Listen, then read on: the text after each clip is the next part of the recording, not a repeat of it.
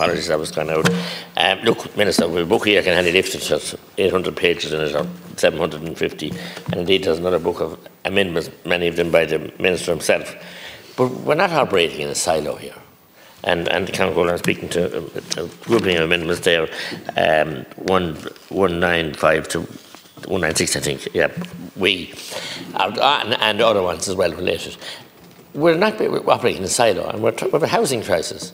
We have a crisis of people immigrating.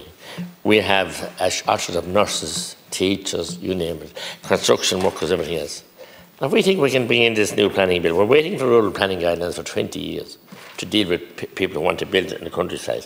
And they were promised by both Fine Gael and Fianna Fáil before the last 2 elections. But the Green Party decided we couldn't have them. So there's people on limbo. I already mentioned tonight Sean Meehan case, thank you, who put his own demountable mobile log cabin, and he's been going to jail. So what are we at? So all these and all the debates and all the votes. I remember when I joined the council first, and I said I wish all the new councillors the best, and indeed delighted that my own daughter Maureen is re-elected to the county council, and a fabulous vote. And we want young people to come into politics as well as every other career. But if the powers are going to be taken away from them, their hands tied behind their back, and they're blindfolded, and then we dealt with the county manager.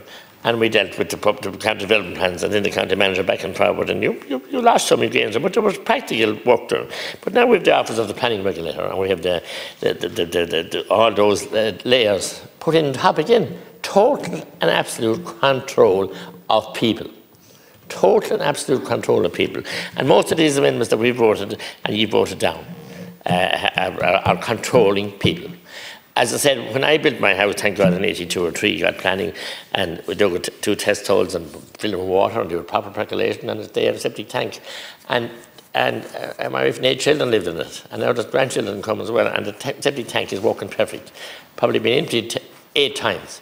But I've emptied tanks, and I'm in that business. I was in that business. I emptied septic tanks that were constructed by hand, maybe in the 60s.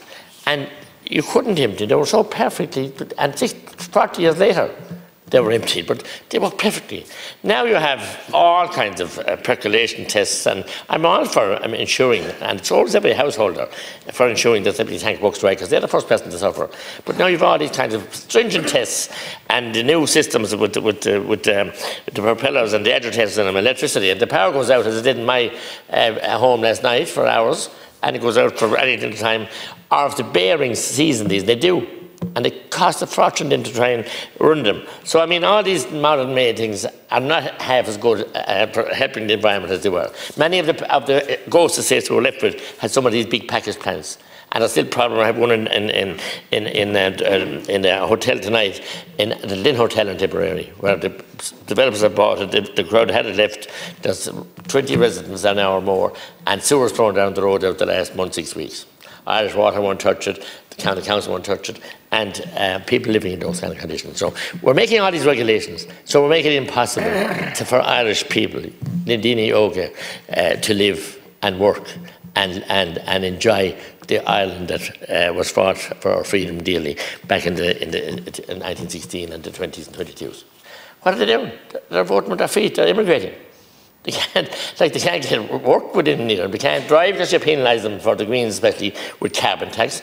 And then they want to go to build a house on their home.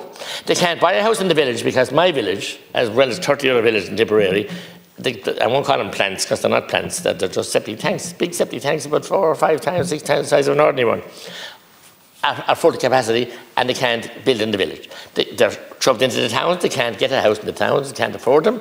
And in my areas, they're competing in with conglomerates or buying up houses as well. So it's all, if you step back and studied it, and we can talk here forever, they're just not being allowed. So they're going to Dubai as they erase it. They're going to Australia and Canada and everything else. And when they come back, when I went to INTO today, if they come back, then they've graded work over there and their work is respected, the teachers. Come back here, then they won't get those kind of level jobs, and they won't be able to get a wage that's sufficient for them to live, or get a house, or get on the ladder even. So we have a very serious situation, and this huge planning bill here is not going to help that one bit.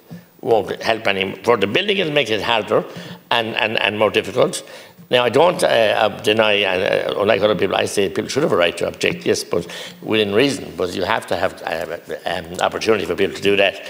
But when we make it so difficult here for people to get planning and live in their house or live in the country, as I said, Sean's cabin, for instance, and the thought of bringing them to jail, putting them to jail and demolishing his cabin and sending him to bill a pensioner, and he go on the housing list. We already have 4,000 on the housing list in Clonmel, and that's what he's going to do. So there's no giant up thinking whatsoever.